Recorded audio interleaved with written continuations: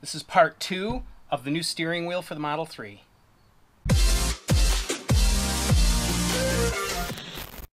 Alright guys, so here's where we're at with this.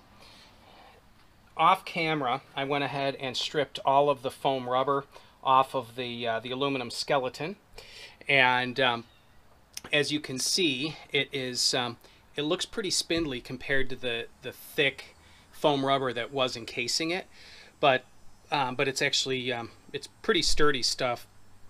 And so I removed it. Oh, you can see there's still rubber inside these gaps here. I'm going to leave that in. There's no reason to take that out. But I removed this foam rubber with the help of a saber saw, belt sander, Dremel tool, and just determination. I think I've got about 2 hours spent on the wheel itself.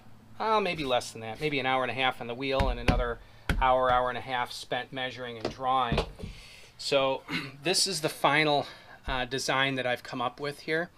Now you'll notice that the let's see, as the center section there fits, it will this spoke here will actually protrude through the wheel. So each side will be braced behind the spoke, but the steering wheel spoke will continue down and protrude just a shade below this flat section. If it looks weird, I can always trim it off, but I think I'm going to let it naturally sweep down there. And so also I went ahead and angled these, instead of straight at each other, I angled the ends upward and shortened them just a touch to give it a little bit of a better look. So that's the profile of the steering wheel. And so let's go ahead and cut this. I'll be using a saber saw here, just a normal handheld saber saw, but with a masonry bit. It's got chunks of diamond embedded in the metal. So I'm going to go ahead and put my earplugs and safety glasses on and start cutting.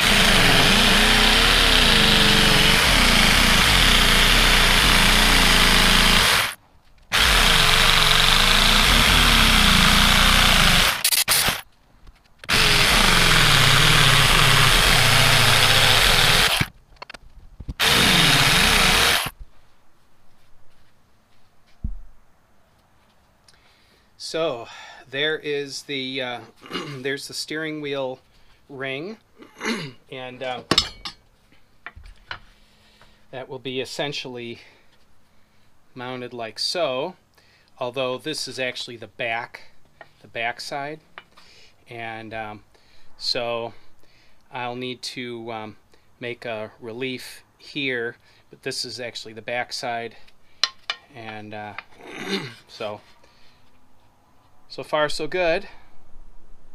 Pretty excited to see it all come together.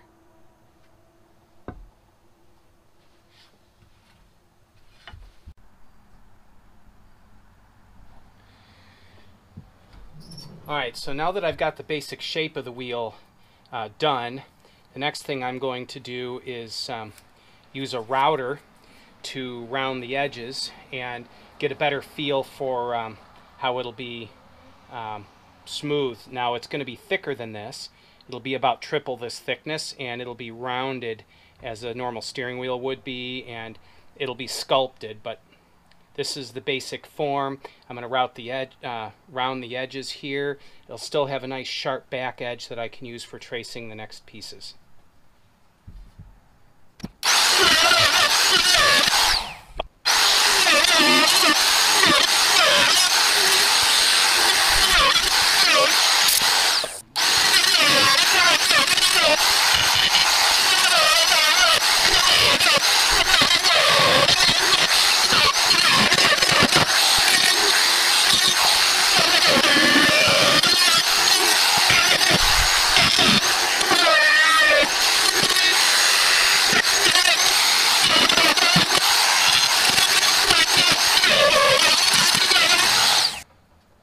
So there's the wheel, the top portion of the wheel, and a lot more sculpting will be done, and again, it'll be stacks of this, and it'll be rounded once it's all fastened together. But you can see the way the edge machines on this, and you can actually shine this up and make it glossy all the way around. This is the same material that many people make gun handles and knife stocks out of.